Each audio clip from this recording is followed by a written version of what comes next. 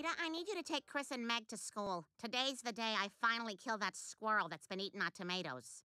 Try to get like 8 of them this time. I want to make bruschetta. Oh, can't the kids just walk? You know I like to watch 2 full movies before I go to work. No, Peter, they can't walk. It's 3 miles. Fine, I'll take them. But you better keep those goggles, because I'm going to put them to good use tonight. Once the floor is full of sawdust, we can eat peanuts in here.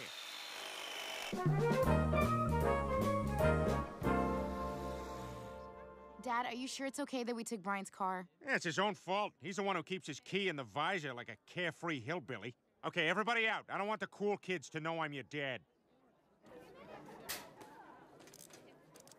Hey, Chris. Guess who I just scored as my date to the homecoming dance? Vice Principal McGuire. Really? Yeah, her husband just died of ALS, so she is ready to get at it. Hey there, strong guy. Not now, Brenda. She says I have the body of a 50-year-old before it gets ALS. So who are you gonna go with? I was thinking of asking Kara Morris. Why don't you ask her now? Her locker's right over there. Yeah, okay. Hi, Kara. I was wondering, if you'd like to go to the homecoming dance with me. Oh, hi, Robot from Big Hero 6. No, but thank you. His name is Baymax, you gorgeous moron!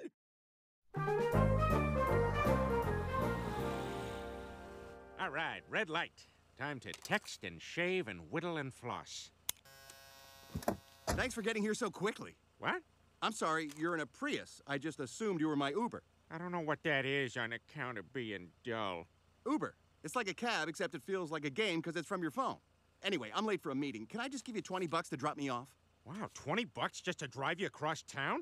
Maybe I should be an Uber driver.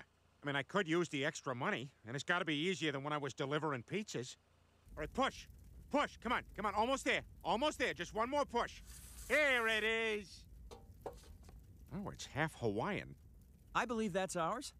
You poor fool.